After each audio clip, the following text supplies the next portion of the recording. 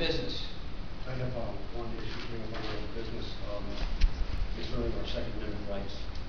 I had consulted recently with an attorney that has helped me through this because there is a supremacy clause. There are so many variances with the federal government, but just to kind of rehash this.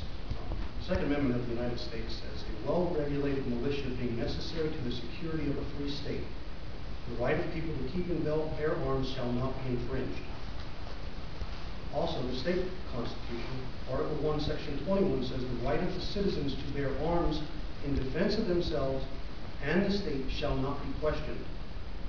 Also, in Article 1 and Section 1, it says, of our state constitution, all men are born equally free and independent and have certain inherent and indefeasible rights, among which those are enjoying and defending life, liberty, of acquiring, possessing, and protecting property and reputation, and of pursuing their own happiness.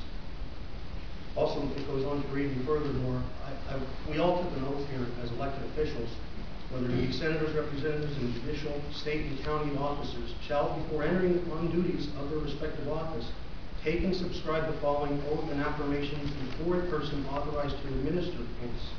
I do solemnly swear or affirm that I will support, obey, and defend the Constitution of the United States and the Constitution of this Commonwealth, and that I will discharge these duties of my office with fidelity. The oath or affirmation shall be administered to a member of the Senate or to the member of the House of Representatives in the Hall House to which he shall have been elected. Any person refusing to take this oath or affirmation shall forfeit such office. With that said, I would like to make a motion that if any federal act, bill, law, rule, or executive order is enacted which attempts to prevent or curtail law-abiding citizens of Northumberland County from purchasing any currently legal available firearm, ammunition, or magazine, that the county join in any amicus brief or other legal action to challenge the constitutionality of this act, bill, law, rule, or executive order as a violation of the Second Amendment of the United States Constitution and a violation of Article 1, Section 21 of the Pennsylvania Constitution.